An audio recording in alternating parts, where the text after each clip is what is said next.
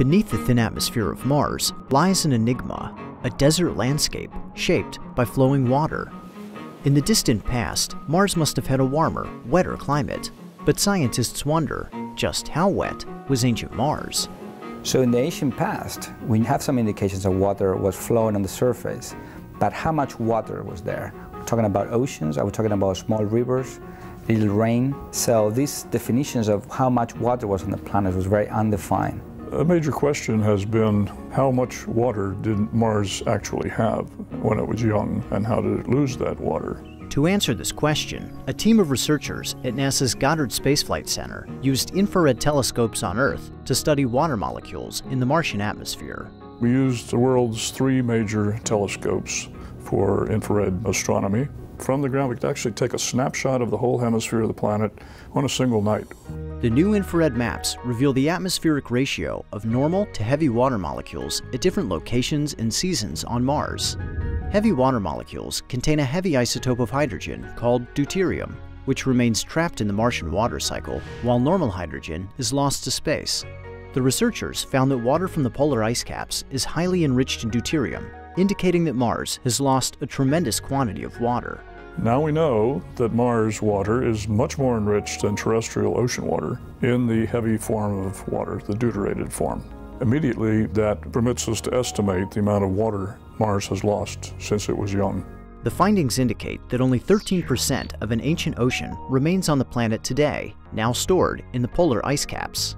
87% of this ocean has been lost to space.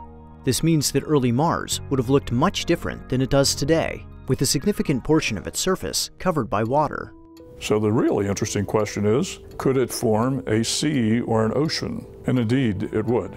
In the northern plains, which is a relatively flat region but depressed from the rest of the planet, it would form an ocean that was approximately 20% of the planet's surface area.